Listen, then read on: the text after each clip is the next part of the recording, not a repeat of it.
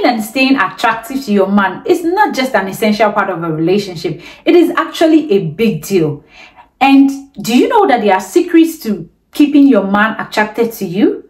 Of course there are secrets. Let's look at some of these secrets.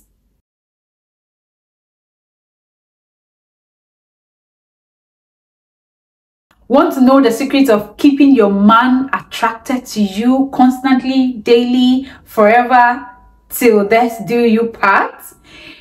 Of course, by now you know that it's more than a look. It's about the mind, the heart, and the soul as well.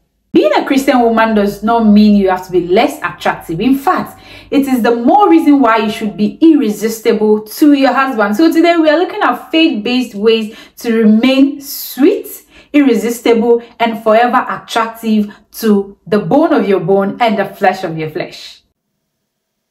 First up, let's talk about inner growth and intelligence. The book of Proverbs in chapter 31 verse 20 says, "She opens her mouth with wisdom, and the teaching of kindness is on her tongue." Intelligence is incredibly attractive. It is not about knowing everything. Of course, no. It is about showing the desire to learn and to grow. As a Christian woman, one way to be irresistible to your man is continuous learning. Learn new skills, new hobbies, do new things. Don't just be that woman that prays and prays in tongues all of the time. Even the book of Ecclesiastes tells us that there's time and season for everything. Learn new hobbies, engage in activities that will make you more attractive, that will make you intelligent, that will make you grow your inner being, and of course it will manifest in your outward look. Whether it's reading a new book, taking a new class, or exploring new hobbies together, learning keeps you stimulated and interesting to your partner. Another aspect of growth that you want to look at, of course, is your spiritual growth. You cannot grow physically and neglect your spiritual aspect. I always say that the spirit controls the physical. We are, first of all, spirit beings. So learning to grow spiritually. And what are the things that you do to grow spiritually? You know already. You pray, you study the word of God together, you meditate on the word of God together. When you do this, it translates into your physical, and it, of course, it is obvious. A woman who is spiritually sound is a virtuous woman, and a virtuous woman who can find, right? You know that scripture in the book of Proverbs. Growing in faith together via Bible discussions, worshiping together, praying together can actually increase your emotional and spiritual bond. And this will make you more attractive to each other on a deeper level. When we talk about spiritual growth, we are talking about studying your Bible, meditating on your Bible, discussing your Bible together with your partner, praying together, worshiping together. Growing in faith together actually deepens your emotional and spiritual bond, and this can make you more attractive to each other on a deeper level. Next, let's focus on kindness and compassion. Ephesians in chapter 4 verse 32 reminds us to be kind and compassionate towards one another. These qualities go beyond physical attractiveness and touch the heart. For instance, acts of service. Small thoughtful gestures like making his favorite meals, learning a song that you know he loves so much and singing it together, writing him a note, drafting a poem, or just making something creative that when he sees it, it blows his mind, or just being there to serve, to help him whenever he needs help. These are acts of service that makes a woman super attractive. Apart from acts of service, you can also be compassionate in your actions. Being there for them through their tough times, through trials. This demonstrates a deep, caring connection that goes beyond superficial attraction. It makes you, as a woman, beautiful, not just outside, but within. A compassionate woman is an irresistible, attractive woman. You agree with me, right? Now to my third point, which is maintaining physical attraction in meaningful ways. How do I mean? Physical attraction is important, but it goes beyond just looks. 1 Corinthians chapter 6 from verse 19 to 20 teaches us that our body is the temple of the Holy Spirit. And so if you have a body that is the temple of the Holy Spirit, you want to keep it clean. You know that the Holy Spirit does not like dirt. So you want to ensure that your body, which is the temple of the Holy Spirit, is always kept clean and holy. And a clean and holy body is an attractive body, isn't it? Your physical attraction should not just include your hairs and your makeup, but first it should include your health and well-being. Take good care of yourself. Eat well. Eat right. Learn about the food and nutritious, meals that you can eat to ensure that your physical body that houses the Holy Spirit is well kept. How do you maintain physical attraction? One good way, a most important way to do so, is your health and well-being. Take good care of yourself. Eat well. Don't just wear nice wigs and do nice makeup. Eat well. Exercise if you have to. Keep your body clean. Another way to keep your physical attractiveness is to embrace your natural beauty. Nothing beats authenticity. Being your authentic self any day, anytime is attractive. Do you know why? It enables you to show your true self, to be you, to be genuine. And when you are with a man and he sees how authentic you are, he sees that you are just an amazing person because he can see the genuine you. It builds connection and it helps you guys to even fall in love with one another over and over again. The first secret to being and staying attractive to your man is communication and emotional intimacy.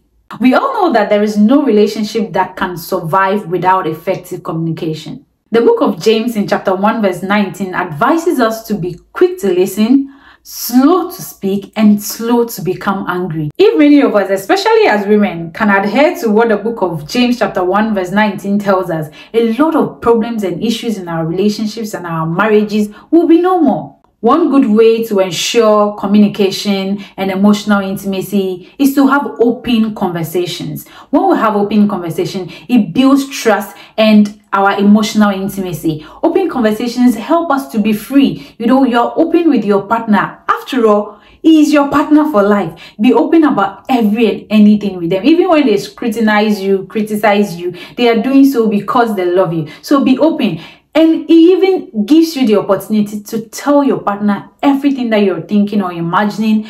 And once you're being open with them, they will also be open with you. And imagine the both of you being open with one another. It makes life easy because then nobody is hiding anything, nobody is keeping anything and thinking maybe, oh, my husband is acting this way because of this. No, you're open. You're telling them this is what I'm thinking. Open conversation actually fosters an environment where both of you feel safe to share your thoughts and your feelings.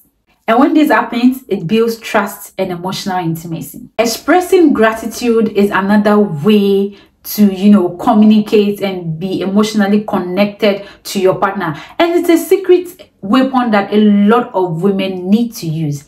Expressing gratitude for the little things. When you say, darling, could you please pick that pen for me? And they do so. Thank you so much, darling. Thank you. I love you. When you express gratitude, it makes the man in your life know that you appreciate them. You're seeing the little things that they are doing. And if you have children around you, they're already seeing and learning from you. So when they go out, they appreciate people. When people help them, perform an act of service, or people just gift them something, they see what mommy is doing in the house, and it helps the children to grow into humans who are grateful to God, grateful to the people around them, and who show appreciation for every good deed. Appreciating your partner will go a long way in maintaining mutual respect and love.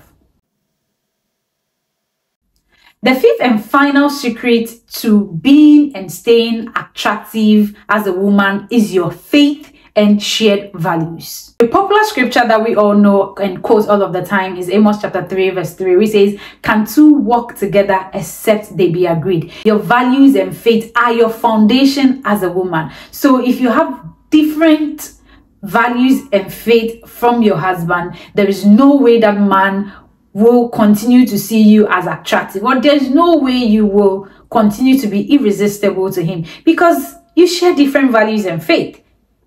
He's not going to find you attractive. Attending Bible study together or church service, worship service, conferences, faith-based activities that you both value. These activities reinforces your common values and helps you grow together spiritually.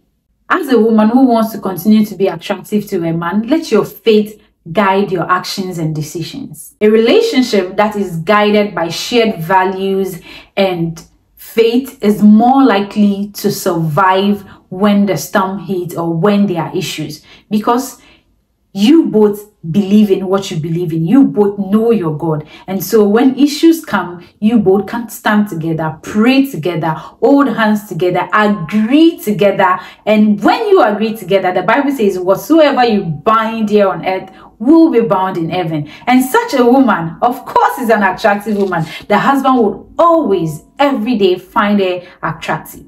So these are my 5 secrets to being and staying attractive as a Christian woman. Are there some other secrets that you know that can make a Christian woman or any woman to remain attractive and irresistible to their man? I would love to hear from you. So share them with me in the comment section. If you found this video helpful, do not forget to like, subscribe, and share this video with a friend.